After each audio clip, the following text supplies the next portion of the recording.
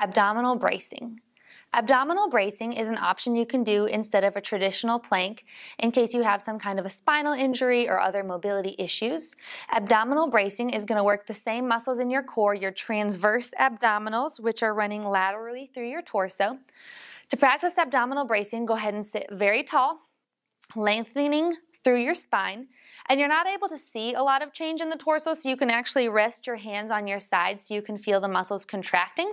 And what you're going to want to do is contract your muscles towards each other. Notice I grew a little bit taller when I did that, and you're not sucking your tummy in like you're trying to look skinny for a picture. Rather, the muscles are contracting towards each other, but notice I'm still able to breathe. Your chest is lifted, and so your air is still able to come into your chest while you hold this abdominal bracing. You hold it for the length of time allotted or as long as you're able to hold it.